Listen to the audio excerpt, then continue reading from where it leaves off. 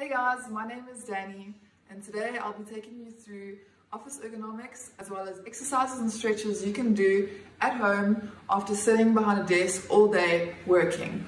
Okay, so firstly, what is office ergonomics? Basically what it is the way you move and position yourself when you're working in your office environment or work environment.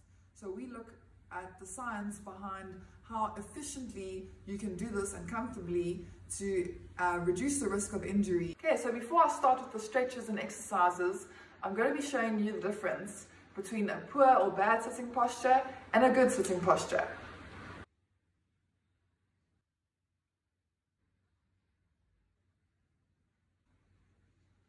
Okay, so jokes aside, but this is what a typical bad sitting posture looks like. Lumbar spine or lower back is concaved because of lack of core stability or support, and the shoulders are collapsed forward and rounded due to sitting at a desk usually and lowering down. The cervical neck is also hyperextended due to looking up at the laptop, and overall causing a forward head posture and upper cross syndrome. This poor sitting posture is one of the main reasons and causes of lower back pain and headaches.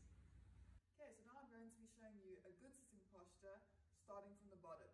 First, you want your feet flat on the floor and your hips and knees at a nice 90-degree angle. And then you want your bum as far back on the seat as possible so that your spine is nice and straight and upright. Be conscious to keep your core nice and tight to support your lumbar back and spine during sitting. Next, you want to sit as close as you can to your desk so that you can rest your arms nicely on the desk without straining, going forward or too far back. Okay, so now in order to prevent the forward head posture, which looks like that, you would want to raise the level of your screen, whether it's a monitor or a laptop, by putting anything you can underneath, books or old shoe boxes, so that the top of your screen is at eye level.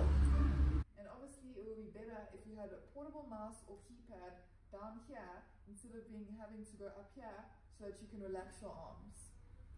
Okay, so now that I've gone through the proper office ergonomics with you, we are going to move on to the exercises and stretches.